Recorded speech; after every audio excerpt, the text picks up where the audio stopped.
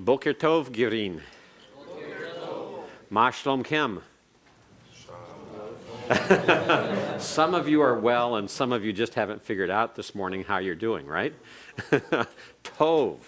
And some of you, is there anyone here that's Tov Me'od? Tov Me'od means very good.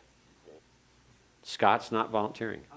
I'm going to be very good. You're close to it. You're going to be very good. See, that's a positive attitude. He's going to be very good. All right, let's do a quick review of where we were last class hour.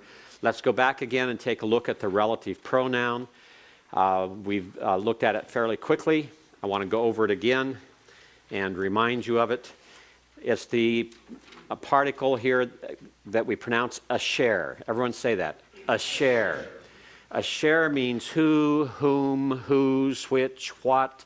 It can mean that. There's many other meanings it can take too in various contexts, but this is the greatest amount of the usage. And it begins what we call relative clauses. Relative clauses behave like adjectives that modify nouns. The man who was walking down the stairs identifies the man. Which man was it? The man who was walking down the stairs. I gave you the red pen. Which red pen did you give me? There you have a relative clause used to start a question, and it's identifying the pen. So asher is used that way, and it's not declined. There's no prefix put on it. There's no suffix put on it. It stays just as asher. Now, having said that, asher can be combined with various prepositions. You can have a kaf preposition put on the asher. You can have a bait preposition put on the asher. And so there are prepositions that can be put on it. But we'll have to look at that as we go along. Let's take a look at one example. And this example is based upon Genesis 43:19. Unto the man who was over the house of Joseph. El, unto, Ha'ish, the man, Asher, who, Al, over, Beit Yosef, house of Joseph. All right? You've heard words like Beit Yaakov or Beit Jacob or Beit Israel or various names, especially of synagogues that begins with Beit. We attended a church in Denver, Colorado called Beth Eden. Beth Eden means house of Eden. And Bethlehem, house of bread. You have that in Scripture as well. And Beth Aven, house of emptiness. There, you'll see that word used many, many times. Beth-El, the house of God. So Beit is a common term for us. What you don't know at this point is why we translate it as house of, and why it doesn't look like the vocabulary words you memorized of bayith for house. And we'll talk about that in about 2 weeks, or actually maybe even next week. We'll get started on that. Yes, it's next week, last day, 1 week from today. On October 12th. We'll talk about why that is that way. But the point here is the relative pronoun. Okay? Unto the man who is over the house of Joseph. Okay? Now, you don't see any verb there. And in Hebrew, we have what we call noun clauses or noun sentences. And in Hebrew, when you have a noun sentence, you have to supply a form of the verb to be. You have to supply was, or were, or is, or are, or will be. Those have to be supplied. They're understood as part of the grammar, and you can't translate the sentence accurately into English unless you use it, because it won't make any sense unless you do. And you'll just have to get used to it not being there in Hebrew. Now, the verb to be does exist in Hebrew, but it is used in only special circumstances. And most of the time, it is not used if you're making a simple identifying statement or classifying statement of saying, God is good, the Lord is my shepherd.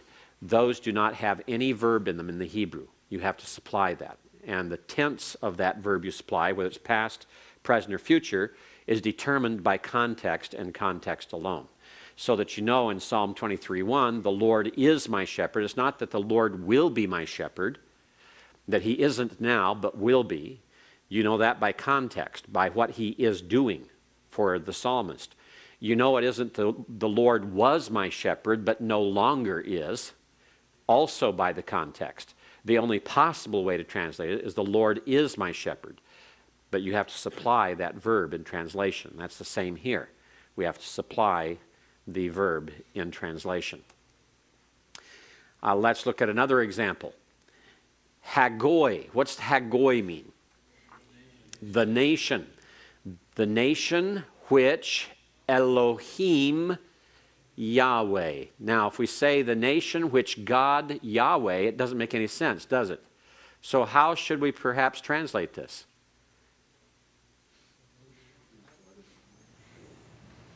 Anyone? Think about it now. Okay, is Yahweh. The nation which God is Yahweh. Now, it still doesn't make smooth English sense, does it? Right. Whose God is Yahweh? All right? This is why you have up there who, whom, whose. In some context, you have to translate it as whose, as a possessive. So it's the nation whose God is Yahweh. Okay? This is, you'll get used to this after a while in working through it, but the absence of that kind of verb in the Hebrew is something you'll have to get used to, and you have to keep working with it until you make it sound right. You have to keep in mind that the vocabulary in Hebrew of words like asher is not just one translation. You don't just look at who or which and try to force that and make it fit. Sometimes you have to make it whom as the direct object. Sometimes here you have to make it whose that has kind of a genitive relationship, a possessive here. So it's the nation whose God is Yahweh. All right, let's take a look at one more. Hadavar. What does that mean? The word. It can also mean what else? The matter, the thing. You have to keep that in mind now because different contexts, then it'll take different meanings. So don't get hung up on just one translation for a word that you know has many translations. Change it around and try all of them. Now, in this particular case, it's going to be the word by context. The word, asher, means which, whom, whose, what, that. So we'll have to check that out, see what it is here. Chazah is a verb we haven't had. It means he saw. He saw. And it's especially used in those contexts where visions are seen.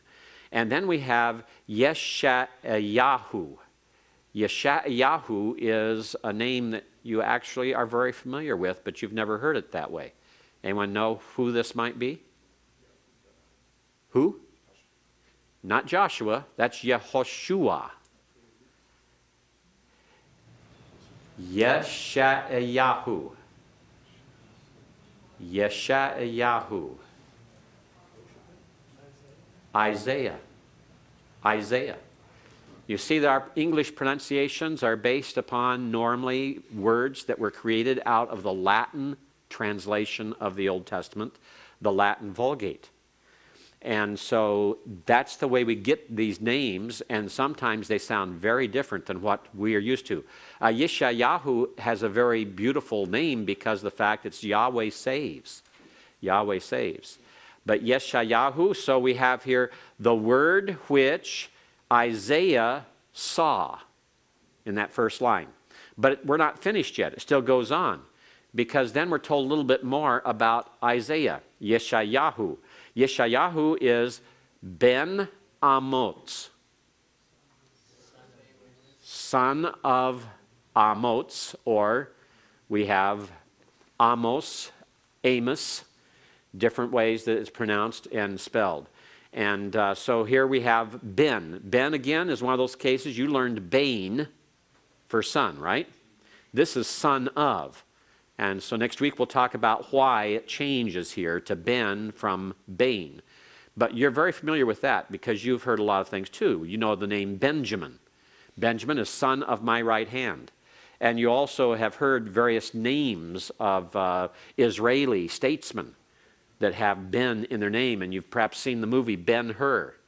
And so you're familiar with the fact that Ben is son of. And it's not going to confuse you too much there, okay? So it is the word which Isaiah saw, Isaiah the son of Amos saw. Notice the Athnak is under Amos, And so it goes with what goes before there. The word which Isaiah the son of Amoz saw, Al Yehudah. Al has many meanings. What are some of the meanings we learned? Upon, against, on, above, over. Okay, it can also mean concerning. Concerning. And Yehudah, Yehudah means what? Judah. Judah. Yerushalayim and Jerusalem. So here you're reading a verse of Scripture. This is from Isaiah chapter 2, verse 1. You're able to read it here. The word which Isaiah the son of Amoz saw concerning Judah and Jerusalem. You see, you're starting to read Scripture now. But part of this is making certain that you're making progress and you're practicing repeatedly the pronunciation of the letters that you see so that it becomes second nature, that you're looking at it and not trying to work out the pronunciation, but that you see the pronunciation. So you know that first is hadavar. There's no hesitation. You look at it and say it's hadavar. You're not trying to make the hey a cheth. You're not trying to say ha. And the daleth, you know, is not a resh, so you're not trying to say haravar. All right? So you have to recognize those. You have to work on them. And then when you look at that last word, you look at it and say, we Rushalayim, and suddenly it makes sense. You begin to see, because you remember Yerushalayim is Jerusalem. Yehudah, Judah. Yeshayahu, Isaiah. Amoz, Amos. And sometimes you have these proper names that help move it along. And when you look at this, there's only one word here that you really didn't know before, and that's chazah. He saw. It's a different verb for he saw than what you've had thus far. All right. Now, let's also do one more thing here as well. Let's go to the discussion that we were to have you do some thinking about. And I mentioned at the end actually of the last class, and that's the word order of Hebrew sentences. The Hebrew word order is verb, subject, object. Verb, subject, object. In English we say, I saluted the president. I, the subject, saluted the verb, and the president is the direct object. So in English, we say subject, verb, object. But in Hebrew, the normal word order is verb, subject, object. So the Hebrew would say, saluted I, the president. And in addition to that, in English, we don't put the persons of a verb as part of the verb itself. I say, I saw. But in Hebrew, that's one word. In Hebrew, the verb has the subject pronoun in it. And it's repeated, and it's in agreement with the subject. So in reality, if you're saying the man hit the ball, in Hebrew, it would be he hit the man the ball. Okay?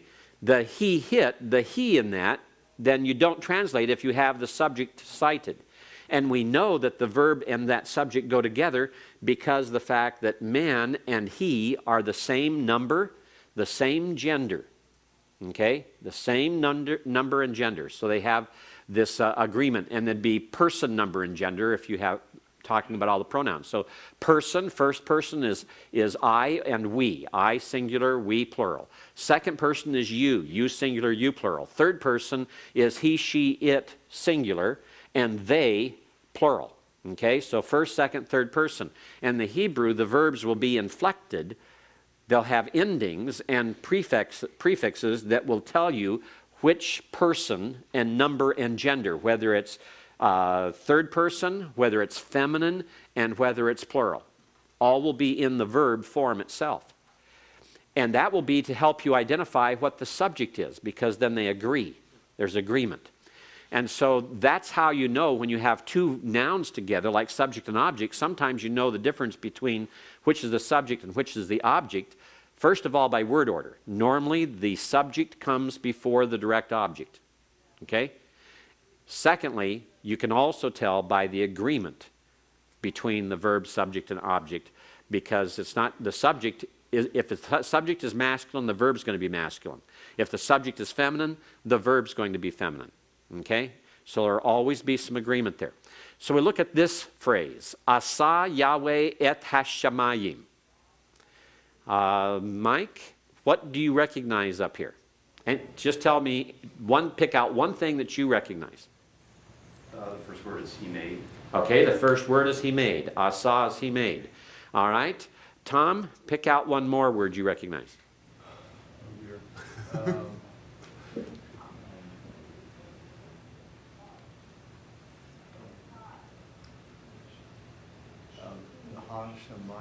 Okay. Shemayim is the.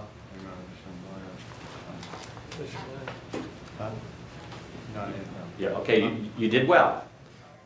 You recognize. You remember that it was one of the vocabulary words.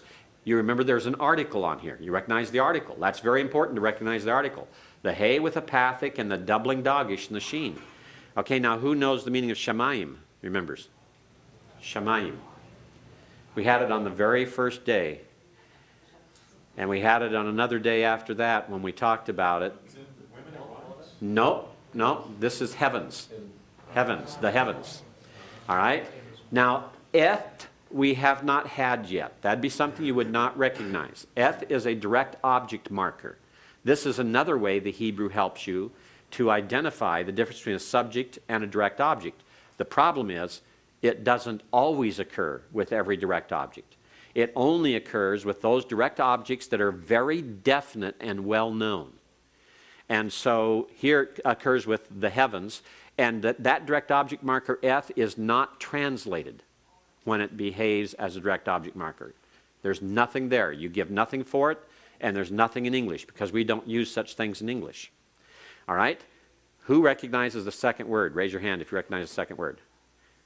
Okay, John Melcon. Yahweh, the Tetragrammaton, the name of God. Yod, He, Waw, He. And those vowels under it, ignore them. Ignore those vowels. Here's what's happened. The name Yahweh is considered by the Jews to be the most sacred name of all. It is the name that is related to the title of God that is I am. This is one form of the verb to be. And there's a great debate about how it should be pronounced, what's its origin, and everything, but it's agreed that number one, it is the most holy name of God. Number two, that it is that name of God which is utilized to express his covenant relationship with his people. And number three, it's with reference to the God who always is. He's the eternal, ever-present God. Okay, everyone agrees on those things. But the Jews, starting about the 3rd century before Christ, decided that the third commandment that said you shall not take the name of the Lord your God in vain should then be applied to never pronouncing this title. And this was not done by godly Jews. It was not done by those who were followers of the law.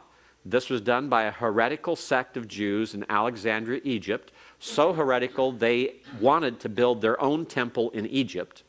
And the temples and the houses of worship they did build were dedicated to not just Yahweh, but to titles like Yahweh Ra, Yahweh Hathor.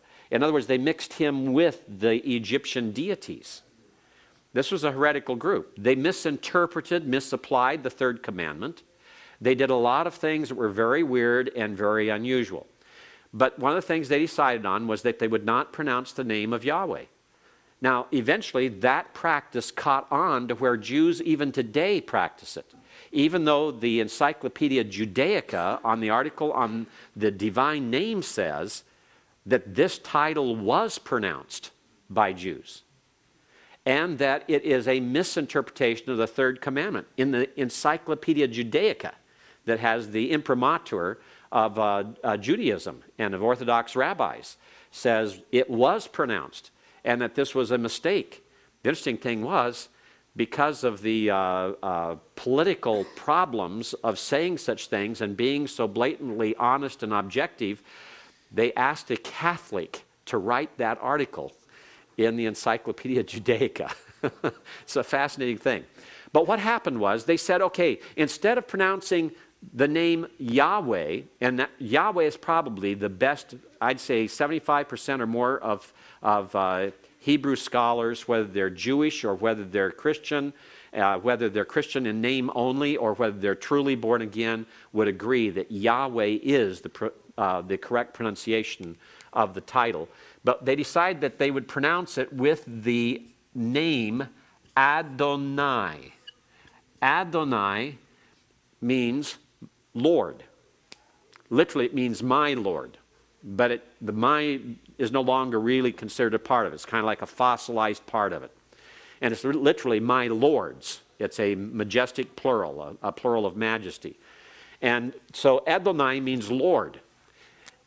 This is this way. In our English Bibles, this is translated this way with capital letters. It sounds the same. Well, that started with the Alexandrian Jews in Egypt, who then translated the Septuagint, which is the Greek translation of the Old Testament from the Hebrew to Greek about 250 years before Christ. And they used, for this title, they used the Greek kurios. And so this came across into Christian circles the same way. This is why in the New Testament, even when the Old Testament is being quoted and the name Yahweh is in the original Hebrew text, the New Testament, because in 80% of the cases where the New Testament is quoting the Old, it's quoting from the Greek Septuagint, you'll see kurios used, and so it's Lord. So this was used. So how did they signal this? Well, they said, okay, let's take this vowel here and put it here. Let's put this vowel up here, and let's put this vowel here. Now, if we do that, number one, this is a violation, isn't it? Why does this have a compound schwa? 3 rules of the gutturals. Refuses doubling, prefers compound schwas, prefers A-class vowels. And the aleph prefers a compound schwa. Well, with the yod's not a guttural, so that's not needed. All right? So it switches down to a schwa. Now, pronounce this. Yehovah. Jehovah. Jehovah. That's where the title or name Jehovah comes from. Jehovah is a name that does not exist. He was never known as Jehovah.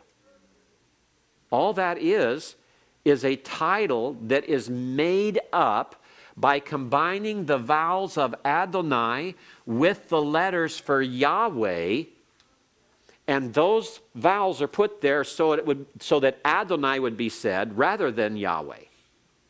And so someone has then decided to create a name out of that, to pronounce it, ignoring the whole purpose of this, the way it's written. And you'll see in our text here on the screen that the holum has dropped out. Why? Because they began to recognize if you put a vowel with every one of the consonants, that it no longer is taken by some who don't have the learning as being a name or a word to be pronounced that way. That's how Jehovah came or arose. And so they take off the holum so that all you have is 2 of the 3 vowels as a clue to say Adonai rather than to say Yahweh. Okay, so that's why up here you have Yahweh pointed with a schwa under the yod and a comets under the waw. And that's a signal to pronounce it rather as Adonai. And today, modern Jews will use Hashem instead because they don't like this confusion in what it's called any more than we like it. And so they use Hashem. What's Hashem mean? The name. The name. It's a reference to Yahweh. The name. All right? So they'll just say, Asa Hashem eth Hashemayim. And so it's not pronounced. Now we will pronounce it. In all of our reading, we'll pronounce it as Yahweh. As Yahweh. We have, from time to time, you may see a man around the campus. He's a good friend of mine and Dr. Buznitz's. His name is Joe Charnas. He is a lay Orthodox rabbi. He's attended a number of my classes in Psalms, in Genesis 1 through 11, and came to visit a couple of times for the third semester Hebrew courses. And we've been witnessing to him and his wife. His wife is also a rabbi. She's a Reformed rabbi. She is a chaplain in our armed forces stationed at the Los Angeles Air Base. So these two people are really something, and amazing people. And Joe just keeps coming back again and again and again. We haven't invited him to come. He asked if he could come. We said, yes, you may come.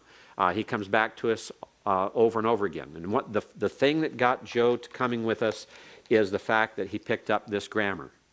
When his wife was out at Hebrew Union College being prepared for the rabbinate, he was disgusted with the Hebrew she was being taught. He was Orthodox, she's Reformed, and he felt that they weren't teaching her real biblical Hebrew. Plus that, they were teaching her that Moses didn't write the Pentateuch and a lot of other things. And he was disagreeing with these, and so he started looking around for something better in Hebrew. And so he thought, well, there ought to be some bookstores around, and he finally found that there's a bookstore associated here with the seminary and with the church. He walked into the book shack, saw our grammar, picked it up, began going through it, and he said, this is the Hebrew. He picked up several other grammars in there, Futatos, I don't remember what all. He picked up a number of them, Kelly's. He looked at a number of them and said, these are not teaching biblical Hebrew. This is teaching biblical Hebrew. So he bought it, he took it home, began to use it, started talking to his wife about it, and then he wanted to meet with us and talk. And for the last 2.5 years, we've been witnessing to this man, and he keeps coming back for more and more. He sat through a gospel presentation via Psalm 19 that I give in the third semester Hebrew, and sat there for 2 hours listening. And when we got to the gospel part, the students looked right at him as if, what's going to happen here? You know, is he going to explode or something? He stayed for 2 hours afterwards to talk with me about it, and he came back to hear the third hour of it because I wasn't finished. Came back for the third hour of it the next time we met. So be praying for Joe and for Sarah. And this is part of all this. When I asked him, I said, now, are you offended if we pronounce the name Yahweh? He says, no, not at all. He says, we pronounce it too.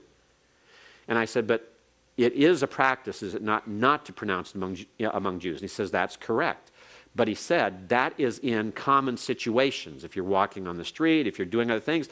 But he said, when we sit down and we're studying the Torah, when we're studying the Scriptures, and we are gathered for spiritual purposes and studying the Word of God, we say the name Yahweh. So it's not that it's never spoken.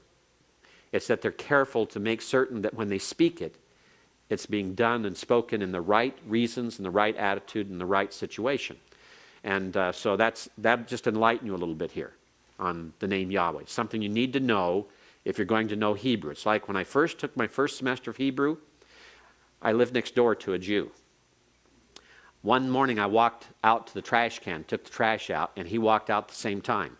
And we began a conversation. The conversation went like this. I think you're a student, aren't you? Yes, sir, I'm a student. Well, where do you go? I go to Denver Baptist Bible College. Well, what are you learning there? And started giving the courses, and I mentioned Hebrew. He says, Hebrew? He says, count to 10 for me. I couldn't. I hadn't got to that point yet in Hebrew. And he just waved his hand and says, you don't know Hebrew. They're not teaching you Hebrew. You haven't learned to count yet. Well, this is one of those things you have to know if you're going to know Hebrew. And before we get this semester over, we'll have you count to 10, yes. All right? John. Could you just repeat what year or what era did you say that this? 250 years before Christ. It was the same Alexandrians that did the Septuagint? That's right. And was it, but they didn't really have the accents, was that? No, there were no accents there. No. Decided to change the accent there. But the Masoretes were the ones who changed the pointing, but it was the Alexandrian Jews who changed the pronunciation of this and said, don't pronounce it with Yahweh, but pronounce it with the vowels that we use to pronounce Adonai. Okay? Common enough that by the time the Masoretes did this, right, they went with yes, very common.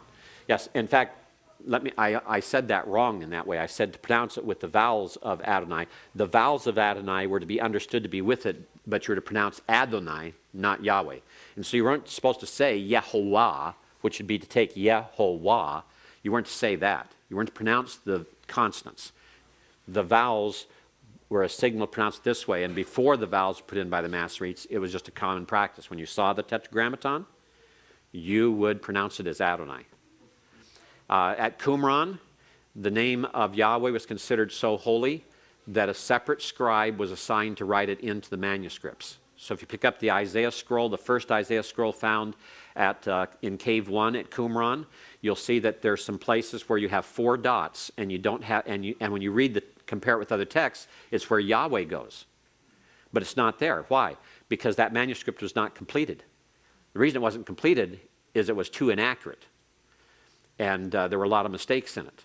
And so it was never completed. It was put in a burial room.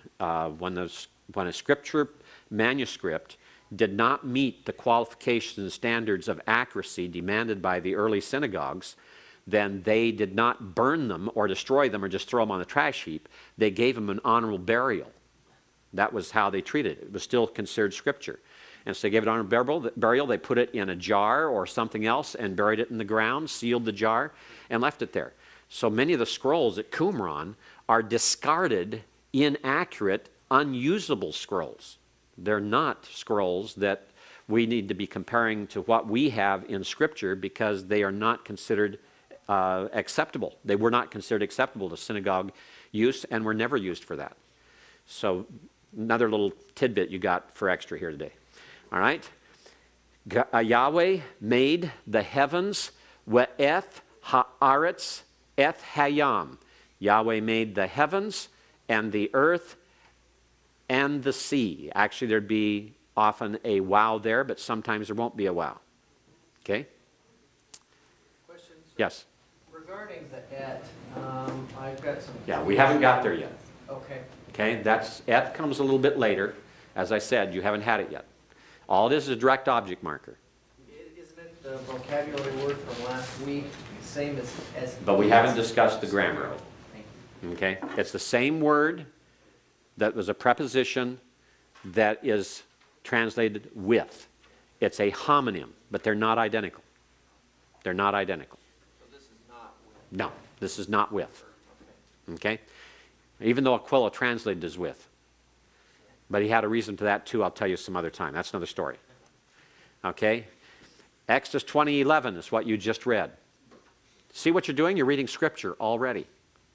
And each of these, you had chazah, you didn't know in the first one. Here, eth, we haven't discussed as the direct object marker, and we will do it later. But notice it's verb, subject, object is the word order. That's normal word order. Let's do one more here. Hatovah esher asa Yahweh. Now, we've had tov. You used it this morning. What's tov mean? Good. And if you put an article on it, it's what? The good. And the ending here, you'll get to, and we'll be talking about it here and before this class is over. And that is a feminine ending. Okay? It's a feminine ending. And so it's talking about some good that has a relationship to a feminine noun or entity. All right? So you have the good which Yahweh did. Now notice how that the word order has changed. He did this to Israel. Exodus 18:9. Notice the verb is not at the start. Notice that the subject is right after the verb. And notice that the object is here. But pay attention. There's an asher relative there. Relative clause. So we're not looking at a full sentence here. We're looking at the good. What good? The good which Yahweh did for Israel. So within the asher clause, you have the sentence. Okay? It's not saying he did good to Israel. It's saying we're just talking about the good, which. And the which clause is an adjective defining the good, telling us what the good is. And so here, the verb and subject are inside the asher clause. They're not the main sentence. This is a subordinate clause. It's a subordinate clause. It's not the main sentence. And so this only defines it. But notice in the subordinate clause, here we're following basically the same word order of the normal thing. But here you have the object of the saw inside the asher clause is outside because it is modifying. The asher is modifying it. That which is the good which Yahweh did to Israel. All right, now, let's go one more place here. I want to get us started on our use of nouns and adjectives that you were to read for today. And then we're going to go over the exercise assignment that you have for Tuesday, which is exercise number 9. Nouns and adjectives. First of all, we have to think of the concept of gender when we come to Hebrew. In English, we have very few nouns that we identify as this is male, this is female. Now, it used to be, when I was younger, we used the term actress, all right, to refer to female actors. An actor was a man, an actress was a woman. Today, with all the gender competition and everything else, actress has fallen out of use, and if you use the term actress, you're considered to be chauvinistic in American culture today. Be careful, you're near Hollywood here, so don't use it. But those are the type of words that do have gender distinction in English. They're very few, but we do have them. And so you are at least somewhat familiar with the fact that you have this distinction in language. There's the masculine gender, and there's a feminine gender. And in Hebrew, we also have what we call a common gender. Now, common means just that. It's not neuter. In Greek, you have masculine, you have feminine, you have neuter. Neuter is it. It has no gender. But in Hebrew, common means it is used commonly of both, male or female, or male and female. So therefore, when we talk about the first person, I and we, that is considered common in the Hebrew. That's common. All right, so we have masculine. Sus is horse, and susim is plural, horses, and susayim is dual, 2 horses. Okay? This is the masculine noun inflected by its ending. You already have heard words like this. You've heard cherubim. Cherubim is not one. Cherubim are more than one. So if God stationed cherubim at the entrance to the Garden of Eden when he drove Adam and Eve from the garden, how many are there? It's not one. It's plural. And in Hebrew, if you have cherubim, it means 3 or more, because you have a dual that tells you what 2 are. Okay? So sus is the masculine singular noun. Susim is the masculine plural noun. Notice that the masculine singular has no ending on it. The masculine plural has im on the end, like seraphim, cherubim. Okay? Anakim, another word that you're familiar with in the Hebrew. Rephaim. Then we have susayim, which is 2 horses. Notice it's not im, it's ayim. Ayim. Just like you learned with Jerusalem. Susayim, 2 horses. Yerushalayim has an old dual on it. Why is it dual? We have no idea. But evidently, at one time, it referred to a 2-part city or something. And then you have the word mayim, water. Why is it a dual? Some point out there's the waters above the firmament and the waters below the firmament in creation. And so perhaps that's why it's mayim. But again, we don't know. Now, the feminine is susah for the singular. So this is a mare, not a horse, not a stallion. It's a mare. All right, it's the feminine, singular, susah. That's why if you have a daughter, you name her Hannah, Hannah, the ah ending. Rivka, Rebecca. The feminine names, a lot of them have a comets hey on the end of them. That's the feminine noun ending. Leah. And we can go on through many other names. Susot is the plural. Notice the ot ending is the feminine plural, mares. Okay, let's pronounce these 5 words. Sus. Susim. Susayim. Susa. Susot. One more time. Sus. Susim. Susayim. Susa. Susot. And try to remember these. Every time you hear the ot ending, that's a feminine plural. Every time you hear the im ending, that's a masculine plural. And that's not going to change. Now, occasionally we have irregular nouns.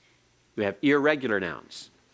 Irregular noun is one that is one gender in the singular and a different gender form in the plural. So therefore, for example, we have the word for woman, isha. Notice the ah ending on it, and compare that to the word for man, ish, without the ah ending. Ish, man, isha, woman. All right? And Adam named Eve Isha, and he said in Genesis 2:23, because out of man she came. From Ish she came. Therefore she is Ish, but she's feminine, so she's Isha. Isha. She's bone of my bones, flesh of my flesh. She's Ish. But feminine, she's Isha. All right? But the plural of Isha is Nasim. Nasim. So the plural, women, has a masculine ending. Av is father. Avot is fathers. See the irregularity? It takes the feminine plural. So we have some nouns that are very irregular that way. So you have to recognize there are those exceptions, but normally you're looking here at a noun that is feminine plural if it has ot ending, a noun that is masculine plural if it has an im ending. Now, when we're looking at these, we have av, avot, which I just talked about, the singular father, the plural fathers.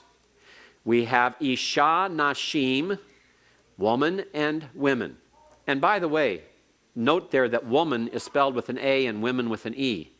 I still have third semester students translating Genesis chapter 2 and 3, speaking of the woman as W-O-M-E-N. And so I write back to them and say, you better talk to your wife about this.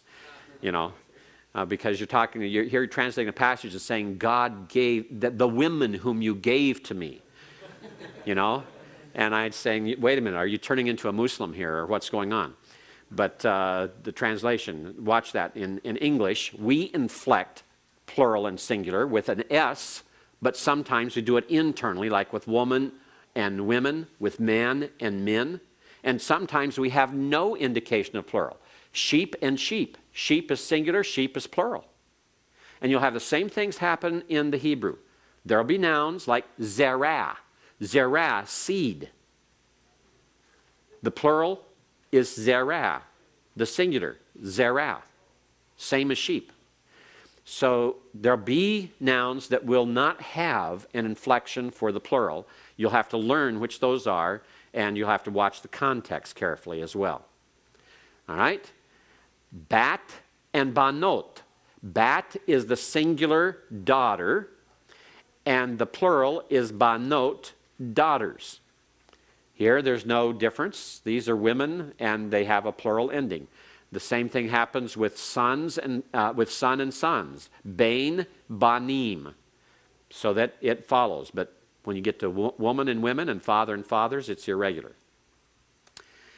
Vowel changes take place. The third vowel back from an accented syllable is given normally as short a vowel as possible.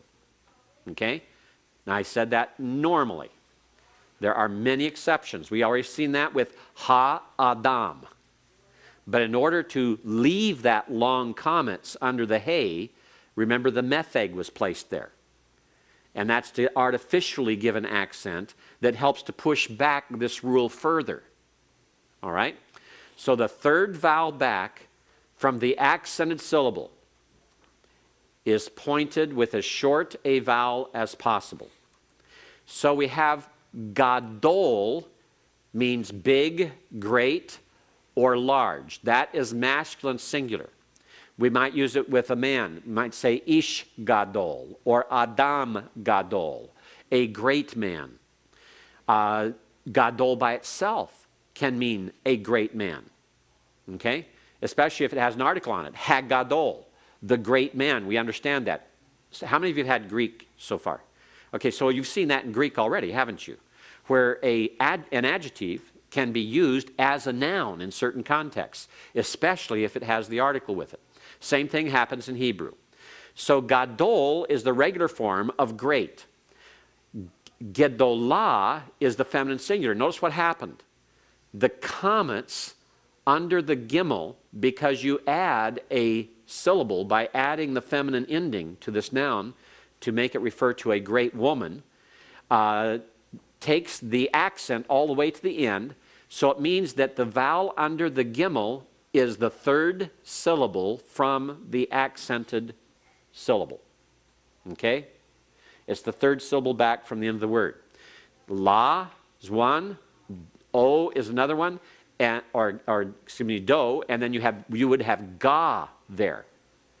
But because that has to be as short a vowel as possible, here then it changes to a schwa, and therefore is no longer a syllable. Okay? So instead of going it and making it gadolah, just adding the comets hey to the end, then because you added the comets hey, you've extended the word so long that that ga has to change to g. All right? John? It says to the shortest vowel possible. A schwa is a half vowel, right? The schwa is the shortest vowel possible. There is no vowel shorter. So then it will always go to a schwa? No, it will not always go to schwa. It'll go the shortest vowel possible, which could end up to be a pathak as opposed to comets, because a pathak is a short vowel. But the shortest vowel in all the Hebrew language is a schwa. Okay? And in this case, it goes to a schwa. All right? But it won't go to a schwa in all cases. We'll see some of that. All right? So gedolim, when you put the masculine plural ending, im on it, the same thing. The masculine plural, great men, and gedolot with the feminine plural, great women. Same thing. That comets that was under the gimel has been changed to the shortest vowel possible, and in this situation, the shortest vowel possible was the schwa, which is the shortest possible vowel you can use. There is no vowel shorter in Hebrew than the schwa. Okay? But it will not always go to a schwa. It depends on the word, depends on many other factors, but this is what happens here. Okay, so you'll have to learn these on a case-by-case basis. So gadol is masculine singular, gedolah is feminine singular, gedolim is masculine plural, gedolot is feminine plural. And are you hearing the endings? A, im, ot. A, im, ot. And notice if it doesn't have the ending, it's masculine. Okay, let's pronounce these four together. Gadol. Okay, everyone? Gadol. Gadol. Gedolah. Gedolah. Gedolim. Gedolim. Gedolot. Gedolot. Okay? And then we take the word davar. Davar becomes divarim. Same rule applies. Notice. Schwa under the daleth, just like under gedolim. Davar, word. Divarim, words. Okay? Let's take chelom. Chelom is dream, a dream. Chelomot is dreams plural. Why didn't the vowel change? Okay, it has to be as short as possible. Is this as short as possible? It's equivalent to a schwa, but why is it a hatif, patek, instead of just a schwa? It's a guttural, and gutturals prefer compound schwas. All right? The three rules the gutturals help to explain why this doesn't change to a schwa from a hatif pathik, why it stays the same instead of shortening it further to a simple schwa. The guttural prefers compound schwa. So every time you see an exception, look to see if you have a guttural and if it's following one of those three rules, the gutturals. And you'll find in the vast majority of cases, a guttural will be present when you have that exception. All right? When we look at the relationships, the attributive adjective is a modifier of a noun. So if I say the barn is red, red is an attribute of the barn. And so we talk about the red barn. Okay, red is an attributive adjective. It modifies the noun that describes. So if we have hadavar, hagadol, hazeh, what are we saying, Chad? Hadavar, the word. Hagadol. Hagadol means what? Great. Okay, the great, the word, the great. The great. And then we have zeh. What did we say zeh was? This. So we have the word, the great, the this. Okay, it's this great word. The reason you have articles on each of the adjectives, including the demonstrative pronoun, is that they have to agree with the noun they modify in gender. If the noun is masculine, as here, it has to be a masculine. So it's not hagidolah, it's hagadol. It's not hazot, it's hazeh. All right? Because davar is a masculine noun. Has to agree in gender, has to agree in number. Davar is singular, so gadol is singular. It's not gedolim, and it's not ha'ela, which is the plural demonstrative that we're learning in the vocabulary. All right? It has to agree with the noun it modifies in number, in gender, and also it has to agree with it in definiteness. If the noun has an article, the adjective must have the article. The modifiers must have an article, including the demonstrative pronouns, because they're adjectival in nature. This house is describing the house. It's an adjective. It's behaving as an adjective. All right? So when it behaves as an adjective, it must agree with the noun it modifies in gender, number, and definiteness. Therefore, hagadol has the article.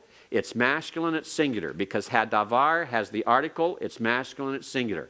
Hazeh has the article, it's masculine, and it's singular, because the noun it modifies, hadavar, has the article, is masculine, and is singular. Everyone understand? That's called agreement. Agreement. Grammatical agreement. All right? Yes? Is this normal order as well with That's normal order as well, yes. In Hebrew, modifiers follow what they modify. In Hebrew, modifiers follow what they modify. Okay? Let's read this sentence together, or this phrase together. Hadavar hagadol hazeh. Again. Hadavar hagadol hazeh. One more time. Hadavar hagadol hazeh. What does it mean? This great word. Okay, let's say it again. This great word. Okay? It's not the word, the great, the this. All right? It's this great word. What happened to the article? It disappeared. Well, you don't, in English, if you say this word, you don't say this the word. All right? The this is so definite in pointing out that the article disappears and is not even translated. So the article here becomes a zero element in English. Yes, Eric? You mentioned before that, and sometimes we'll have to insert a form of the verb to be. Correct. How would we know when and when not to do that? Because why isn't this like the word is great? Okay, and in Hebrew it's very simple and easy. In Hebrew, predicate adjectives like that, which is what you call an adjective of that nature, to say the word is great or this word is great, in the predicate adjective it always is given without the article. The predicate adjective does not take the article. So since this has an article, it can't be a predicate adjective. Okay? Yes, So Kelly. in that situation, there'd be none of the three articles there? Every word would be without the article? No. You'd have, it'd be put this way. If you say, this is the great word, it'd be Ze Hadavar Hagadol. Ze would go first without the article to say, this is. If you want to say, the word is great, you would say, Gadol Hadavar. Gadol Hadavar. It's just implied. It's not implied. The way it's set up, that it's there. Correct. Okay. In other words, it's explicit. That construction is explicit, that then is a predicate adjective situation. Correct. Okay, David? So in that instance, if the word is great, so the predicate adjective goes at the beginning of the sentence? Yeah, we're not talking, I don't want to get you off on predicate adjectives now. When we're dealing, I want to make certain you understand attributive adjectives first before we go on, okay? We'll come back to that. We'll talk about it. We'll have lots of situations. So this great thing or this great word in 1 Samuel 12:16 is going to be this great thing. What I say about words and their different meanings, context is everything. In one passage, this will be this great word, in another passage will be this great thing. So what if you have Hadavar, Hagadol, Hazeh in your exercise for chapter 9 without a context? Then both translations are acceptable. You can give either or and you'll be right. It's only when there's a definite context that then you would be graded wrong if you don't fit the context. But in these exercises, you don't have enough context to determine dogmatically which is to be used. So there will be sometimes several different possible translations. Okay? We have Habama, Hagedolah. A Bama is a high place. Bama. And so it's a great shrine or a great high place. High place, it's where they put the pagan shrines in ancient Israel, 1 Kings 3:4. Notice Bama is feminine, and so therefore the attributive adjective has the article as Bama does. It is feminine, singular, just like Bama. Okay? The great shrine. Now this is not the shrine is great. To say the shrine is great, you'd say Gedolah Habama. Okay? Hatzarot ha-rishonot. The former distresses. Notice the agreement. Article on the noun, article on the adjective. The noun is feminine, the adjective is feminine. The noun is plural, ot ending. The adjective is plural, ot ending. Definite, feminine, plural. Okay? Attributive adjectives always agree with the noun they modify, with definiteness, with gender and number. And they follow the noun they modify. They follow the noun they modify. Okay? Let's go further. When we talk about agreement, and we're emphasizing this again and again and again. Why? Because if we don't emphasize it and repeat it, you're not going to do the right thing on your exercise for Tuesday. That's why I cover it in class as well as having you read it. And sometimes, as we found out the other day, the textbook was not really clear, which, by the way, I went and revised it just last night to make it clear. I think it was Eric or John brought that out about the ma with the doggish was not clear. I guess it was John, wasn't it? And I changed that. It's now changed. And pardon? No, I didn't change any grades. I put enough grace in the grading to begin with that it evens out at the end. All right? All right? So the reason I repeat this is sometimes the textbook may not be as clear, or the textbook may only have space to give a couple of examples. Here, as I introduce it to you and talk to you about it, I can give you other things. So listen to both. Don't just go by the textbook, go by what you hear in class. Listen to the lectures, take notes, because what I cover here is equally applicable and equally true. So I'm repeating this again so you make certain you have it right. Okay, Mayim Adirim. What do you see here that tells you something about these two words? Im ending on both. What's the im tell you? Masculine, plural, masculine, plural. Even though Mayim may be an old dual form, yet we know the word waters, and Adirim means mighty. The mighty waters. Notice, no article. They're both without the article. The adjective must agree with the noun on definiteness. If the noun has the article, it must have the article. If the noun doesn't have the article, it can't have the article. How do we know this is a attributive adjective? It's following the noun. It's following the noun. Okay? Scott? The hurech that's with mine in the form of the original noun doesn't change the agreement?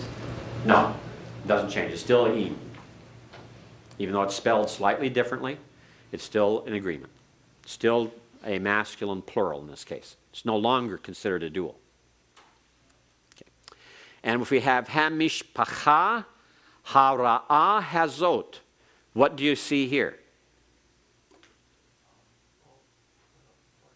Okay, we see all articles all the way across, even though one article is hey, pathic, and dogish because it's before a mame, and one is a hey and a comets because it's before a guttural that rejects the doubling dogish. It's still an article. It's not that they have the identical form of the article, it's that they have the article. That's the important thing. So don't focus on the difference in the way the articles are pointed. Focus on the fact they all have articles. Okay, they all have articles. What else? They're all feminine. Okay, notice the ah ending on hamishpacha and the ah ending on hara'ah. And then what about hazot? It's the feminine demonstrative. It's not a plural. It's not a plural. It sounds like it, but it's not a plural. All right? It sounds like it's not a plural. Remember, this is a vocabulary word. Ze, this, masculine, singular. Zot, this, feminine, singular. All right? What's the plural for the demonstrative pronoun? Ele. Ele. Kenny's studying the vocabulary for the vocab quiz on Tuesday. He got it. Okay? Ele is these. Okay? So zot is not plural. It sounds like a feminine plural ending, but it is not. Okay? It's this, feminine singular. So we have this evil family or evil clan. Okay? Hamishpacha hara'ah hazot. All of them agree in article, gender, and number. Okay? One more. Elohim tzaddik. What do you see here? No articles, number one.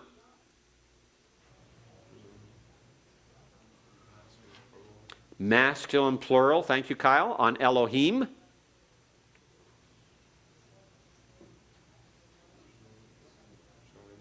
No ending on tzaddik. Why?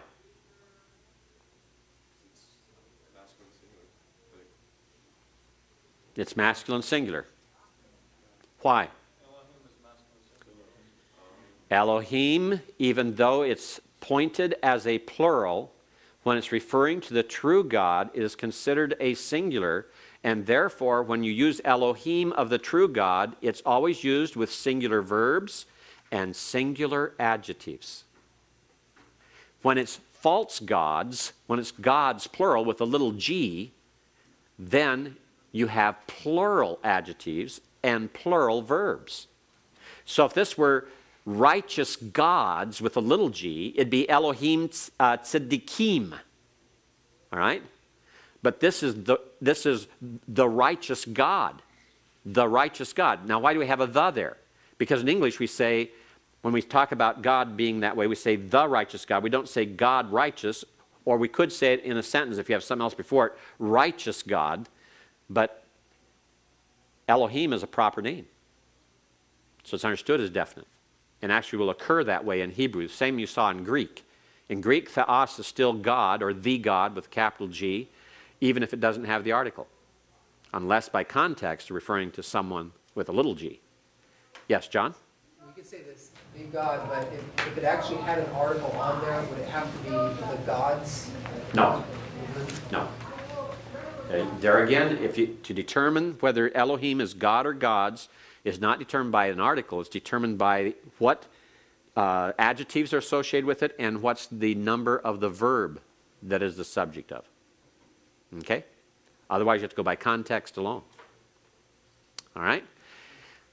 Okay, one more here before we take a break. Einayim iwerot. Here we have a disagreement. We have a nayim, which is dual. We have iwerot, which is a feminine plural. What's happening here? These actually go together. They're blind eyes. Why? Any parts of the human body that occur in pairs are actually considered to be feminine, even if the form of the word is masculine. Okay? It's kind of like the word for prophet in Greek is prophetes. It's a feminine noun. All right? But you know by context when it refers to a male prophet as opposed to a prophetess. And in the Hebrew, those things like zera'o, the arms, the hands, when you're talking about the legs, when you're talking about the eyes, those things that occur in pairs are considered to be feminine in gender, even though often they're written in the masculine. Here it's written in a masculine dual, einayim, but it's understood that it's truly a feminine noun. So here the adjective agrees with the true gender of the noun rather than what appears to be the gender of the noun. Okay? Nashim rabot is the same kind of thing. This irregular noun for women. Women. This referring to many wives or many women. In this context, it's wives in Judges 8:30. Ha'avot hatovim. Notice that? Av is father, avot is fathers. The form is feminine plural, but it's really masculine. Therefore, the adjective agrees with the true gender of the noun. So it's hatovim. Why the asterisk? An asterisk is used to tell you that this phrase is not found anywhere in the Hebrew Bible exactly as you see it here. All right, let's get started again then. Gentlemen, we want one more slide here we have to cover on this, and then we're going to go to the exercise to help prepare you for Tuesday, and then we're going to go to the exercise you were to do for today. Okay, let's go one more step. We've been talking all along about attributive adjectives. And we've had several questions about predicate adjectives. So let's talk about predicate adjectives. The predicate adjective is used as the predicate with regard to a noun. To say Yahweh is righteous instead of saying righteous Yahweh, or saying the man is great rather than saying the great man. So the predicate adjective is this way. Tov hadavar. Tov means what? And hadavar means what? The word or the thing or the matter. All right. Now, what's the difference between these two? Word order, number one, the adjective is not following the noun. Therefore, it can't be attributive. If the adjective is not following the noun, it cannot be attributive. Let me repeat that again. If the adjective does not follow the noun, it cannot be attributive. In Hebrew, the attributive adjective, as in red barn, good man, great Lord, strong youth, is always after the noun it modifies. That's number one. What else do you observe here? No article. Therefore, this adjective does not agree with the noun indefiniteness. An attributive adjective must agree with the noun it modifies indefiniteness. It must have the article if the noun has the article. Here, the adjective does not have the article. The noun does. Therefore, the adjective is a predicate adjective. Therefore, we translate this, the word or the matter or the thing is good. Okay, notice again, you supply the verb is in such clauses because it is not normally given in the Hebrew. It is only given in the Hebrew in very special circumstances where a very special point is being made. The normal way to say the word is good is tov hadavar. Okay? Everyone clear on that? Rabim hagoyim ha'ele. What do we see?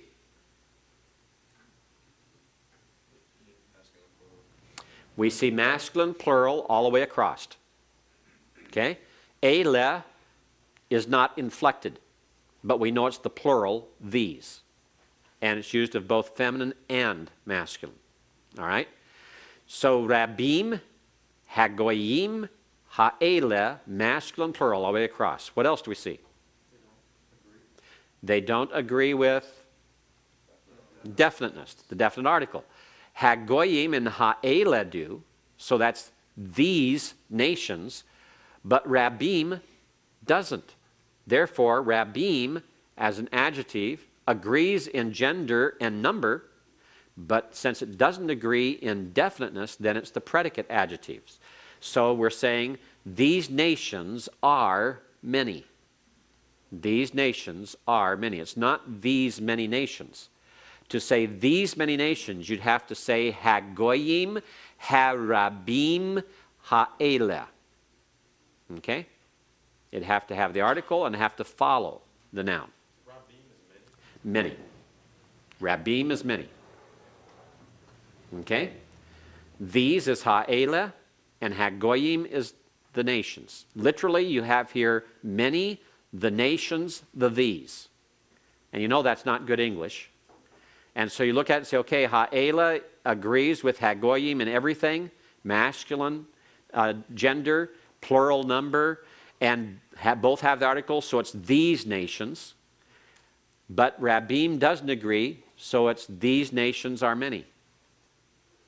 Okay? If you translate that, many are these nations, that's not wrong. You're just translating it very literally, the word order of the Hebrew, where normally we would reverse it in English. That sounds high English. It sounds poetic or something to say good is the word. Many are these nations. We normally say these nations are many, the word is good. So we normally change the word order. If you didn't change the word order, fine. That's not a big problem. All right. He'arim betsurot. Now, as we look at this, we have a number of issues. And the issues are that we have He'arim has an article. It's masculine plural. Betsurot is feminine plural and no article. So even though it follows the noun, we know that this is a predicate adjective because it doesn't have the article. Why does it have the feminine plural? Because ear is actually a feminine noun. Ear is a feminine noun. So arim is an irregular formation, like avot for fathers and nashim for women. Okay? And so the adjective will agree with the true gender of the noun. And ear is feminine. So therefore the adjective must be feminine. And arim is plural, so the adjective is plural. But without the article, even though it doesn't come before the noun, it is predicate. It's a predicate adjective, because to be an attributive adjective, it must have the article if the noun has the article. Okay? Take your exercise sheets here, exercise number 9 that is due on Tuesday. I want to walk through this with you briefly, give you a heads up. It's on page 33, exercise 9, noun and adjective, their gender and number. Notice the instructions. In the chart below, that first chart, observe the general vowel changes that usually take place in forming a masculine plural noun or an adjective. Note that some words are both adjectives and nouns, like chakam can be wise man as well as wise.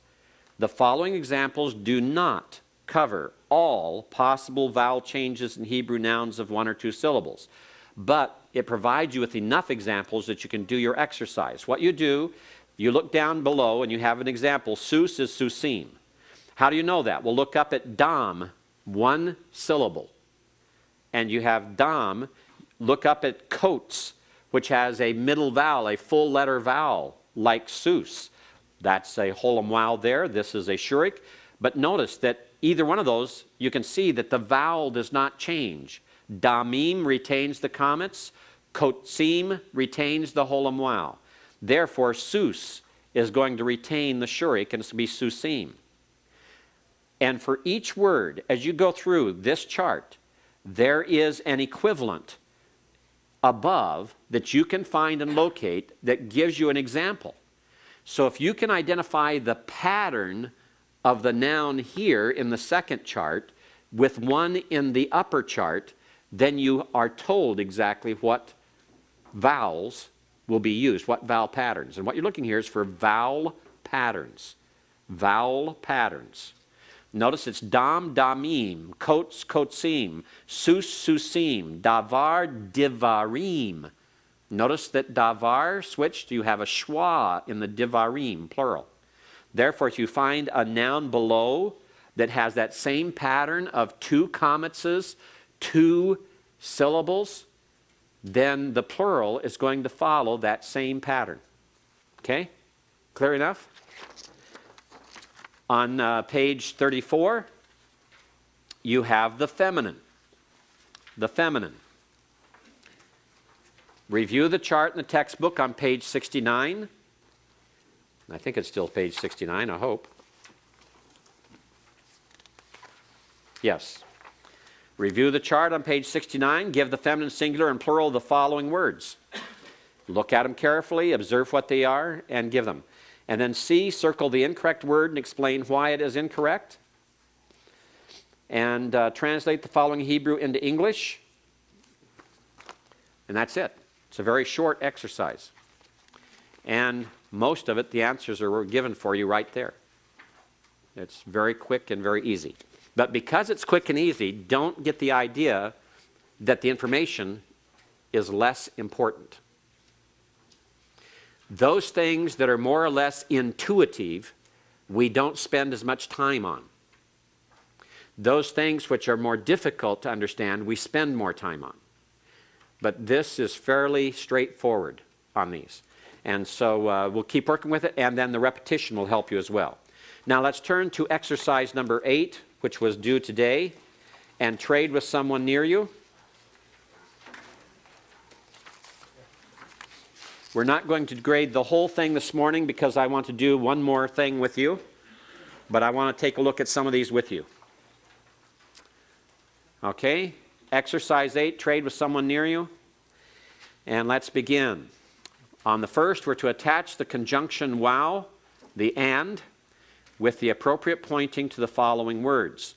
And notice how that there in the examples we have washem, which is the normal form, wazot, which is the normal form, but we have uvakar with the dagish with a line through it to indicate that it disappears after the open syllable, that's the shurik.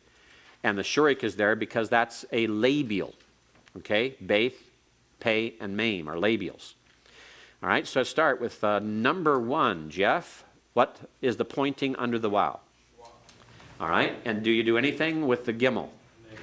Negative. Just leave the gimel as is. Wegamau. Okay, number 2, Jan. What's the pointing under the wow? Not a shurik. Or excuse me, yes, it is a shurik. Why do we have a shurik here? Because it's a label. Because it's the labial, correct. And what happens to the dogish? The dogish you have to take out. Okay, so the dogish has to have an X through it or a line through it to indicate that it's no longer there. Okay? Number 3 on shayin. Franz? That's the schwa. The schwa under the wow. Okay, number 4 on barit. Kyle? It's going to be the Shrek. The shurik. Shrek, excuse me. Okay. Shrek. Shrek is a movie, I think. I want to ask you what you're thinking about. But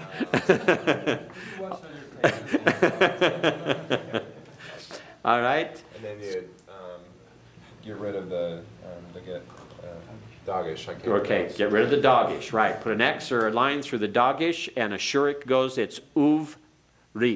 Uvrit. Uvarit. All right. Let's skip over a number of these because they're not all that important to deal with. Number 15. What happens with number 15, David Lee? Takes a sigol. It takes a sigol, the corresponding short vowel to the emet. You have a hat segol, so it's a segol under the wow. And we have one other up here, number 14, John Melcon. What's number 14? What's the pointing on the wow? A shurik? Why? I'm going to change my answer. No, don't change your answer. Just say why. Kelly, why? Because you can't have two schwas at the beginning of a word. Correct. And so when you have a schwa or a labial, You change it to a shirt. shurik. See? He's got it right. All right. Go back and review the rule. All right. I don't think there's anything else there that's really tricky that we need to cover, so we're going to move on.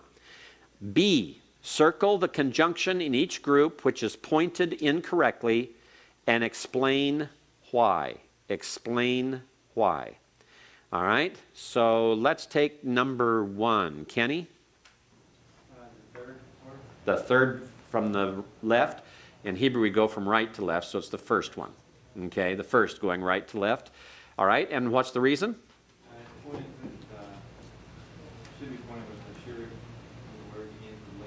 Okay, it's a labial, so it should be a shurik there. So the word on the right is the one that's wrong.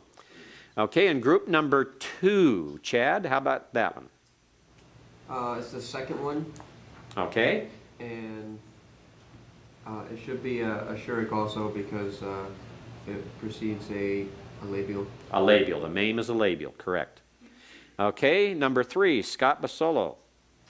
Excuse me, the third word. Third from the right. Third from the right, correct. Instead of a shurik, it should be pointed with schwa. With the schwa and a dogish and the daleth.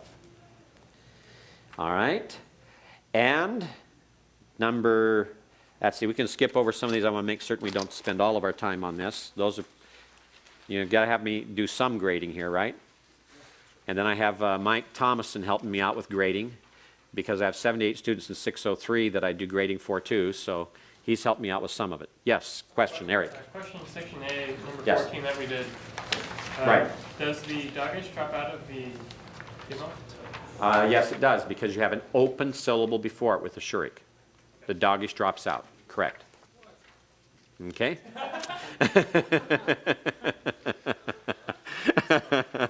He thought it was all right until then. Okay, but we catch those things when we grade it too, so. All right, I'm not going to go through the true and false right now unless you have a particular question about any of them. Anyone have a particular question about 1 through 5? We'll get those graded and back to you where you have your answers. Greg? Number 3. Okay, when the conjunction is a shurik, then the first letter of the word to which it is attached must be a beith, meme, or pay, or a letter with a simple schwa. It's true. Okay? All right? It's true. Okay, translate the phrases. Let's work on these. Weha'ir, Scott Jackson. And the city. Okay. Umelech, Greg. And a king. And a king, or just and king, either one. Number 2, Franz. That is and to the man. Okay, or and for the man. Okay. Weha'adam, Tom. And the man. And the man. Number 3, Gus. And son. And son, or and a son, either one. John Strickland, the one to the left of it. And to a husband. And to a husband, and for a husband, and to a man, and for a man. All 4 are possible, all 4 correct. Okay, number 4, Kempis. The man and the woman. Okay, the man and the woman. Okay, the man and the woman. Number 5, James Wood. To the son, from the father, from the brother. Okay, good. To the son, from the father, and from the brother. Is that one, just for normal ease of English, you could say, to the son, from the father and brother? Yes, I will allow that, although in Hebrew it's a good idea, at least in the first semester, to translate everything that's there so I know you see everything that's there. But that's acceptable, no problem. No problem. Okay, number 6, let's go to it, George. And by by the night the king came to the palace. Okay, or you could say, and in the night the king came to the temple. Those are alternate translations that are acceptable. Okay? Pardon? Would that be then for the plow? No, would not be them. Okay? Number 7, Tom, you had a question? Just a question on number 5. Yes. Is it to the sun or to a sun? To the sun. Notice the pathic under the lamed. Okay? Pathic under the lamed, dogish in the baith. Chad? In the book, I believe it says that conjunction could be translated as then. Where? Wherever it talks about that. Let's see. Page 62, 1A. Page 62, 1a. In addition to and, it can also have the meanings of so, then, even, and the inverse of but. Right, but not in this situation. They follow certain rules to come about with that. They do have all those meanings, but it has to be in a certain situation. Would there be any way for us to know that at this point? No, there would not. So it's not, I'm not going to be counting it wrong if you have them there. But it is not them. Okay? And we'll explain that when we get into the forms that are them. All right. Number 7, James Lee. God made the man and the woman. Okay, God made the man and the woman. Number 8, Eric. The king walked without a nation after God. Say that again. A king walked without a nation after God. Is Beli before Haggai? The nation came after the God without a king. Okay, it's literally without a king, the nation walked after God. Okay, notice Beli, translate Beli where it's at, without a king. Okay, without a king, the nation walked after God. Yes, Scott. Regarding Elohim at the end, and Yes. the article in the front of that, the God, Mhm. would that also be the gods? No. What form would that look like if it was a plural? When you have an article on Elohim and it's plural, it'll always be in a context where you have a plural adjective defining it or a plural verb with it. But normally the article on Elohim is going to be the true God. Okay? Yes? Do you want to translate that strictly the God or just God? It doesn't matter here. All right? If you said the God, I'm not going to count off. If you said the gods, I'm not going to count it off here because you haven't had enough background to know that, what Scott was just asking. So if it's the gods or the God, or if it's God, it's going to be all right. James? Can you put without a king at the end of the sentence, like the nation went after God without a king? Yes, although I think it's a little bit more ambiguous when you do it, but yes, that's fine. Okay, number 9. Number 9. Let's see. Who haven't I called on yet here? Mike, number 9. The priest went by the path with the man who came from the city. Okay, and notice halak doesn't have to be translated as walked. You can translate it as move, go. It's a verb of movement. Always translate it as walk, you'll get yourself into trouble later. All right? So you said the priest went by the path, it'd have to be an article there, by the path with the man who went from the city, or who entered from this, actually entered won't fit here very well when it's from. Came from the city. Came from the city. Okay? Number 10. Number 10. Kelly. The cloud came upon the city in the night. The what? The people came upon the city in the night. Okay, good. It's not a baith there. A baith makes it cloud.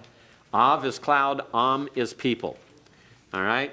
Some of you guys work on these late at night when your eyeballs are fuzzy, the light is dim, and your eyeglasses are dusty from the road home and work and everything. Sometimes you don't see that. All right? I get a kick out of it, though, when I see it. I take some of these translations and I put them into what someone called Barrick's Hall of Shame.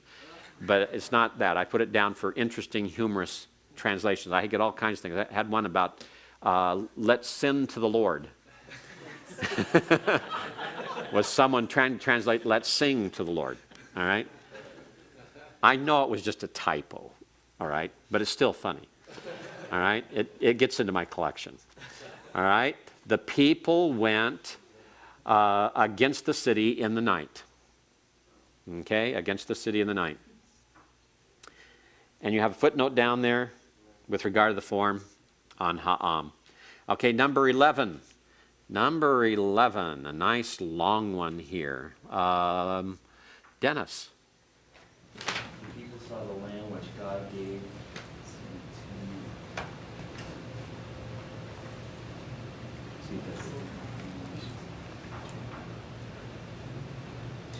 to the nation according to the word He commanded. Okay, good. The people saw the land which God gave to the nation according to the word which He spoke or which He commanded. Okay? Number 12. Let's see here. Gus. The men sat with the son and the daughter by the mountain. Okay, or on the mountain, either one, or hill.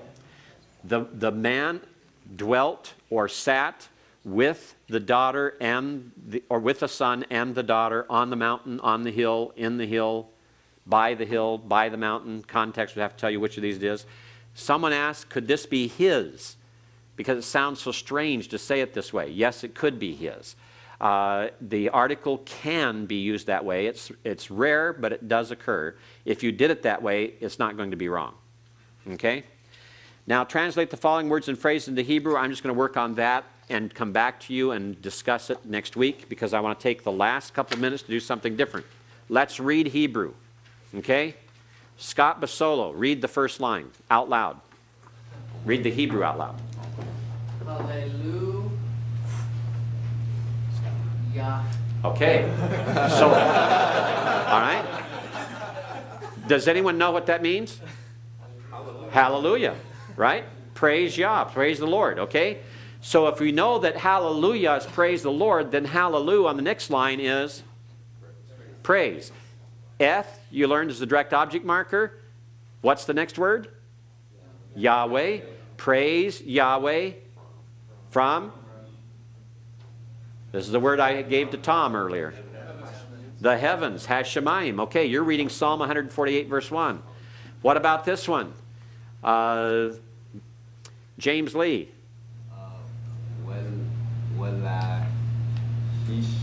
Welahoshek. Kara, here.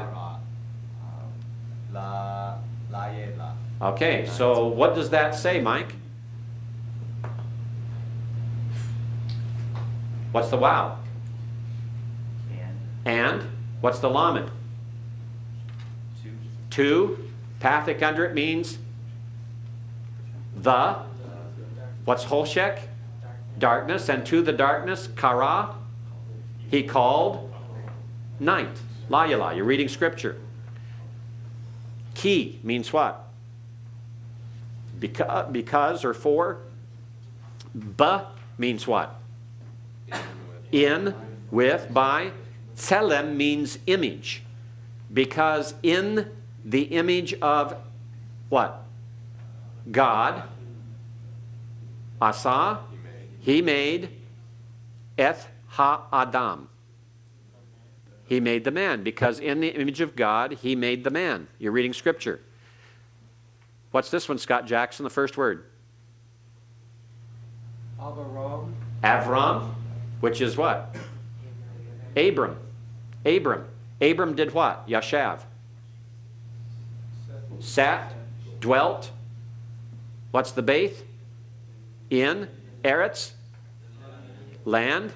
Pronounce that last word in the line, Kyle.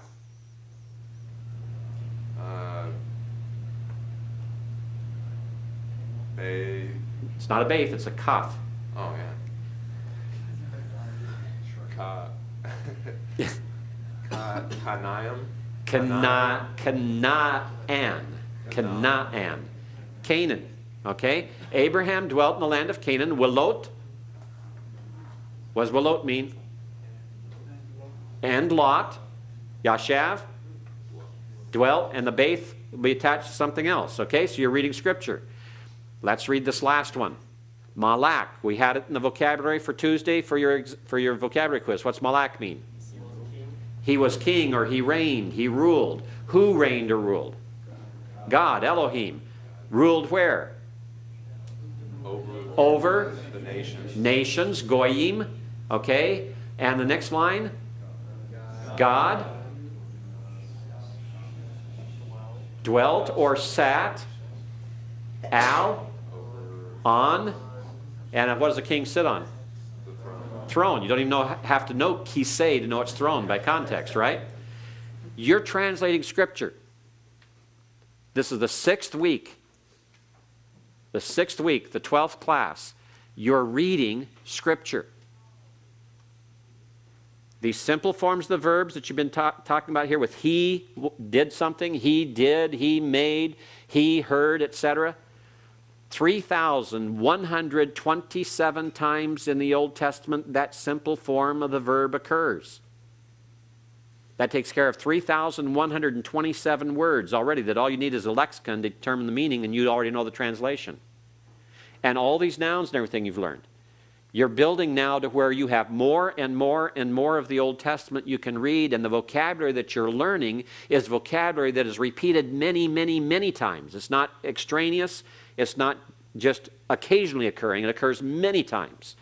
So you're beginning to build this ability to read the Word of God in the Hebrew text yourselves. I want you to see how far you've advanced in these 6 weeks. And now that we're getting into the grammatical principles, that suddenly is going to blossom hugely because of learning about adjectives and nouns and other things we'll learn. So stick with it. You're on the road, you're on the way, you're getting there. You're reading the Word of God in Hebrew and understanding it.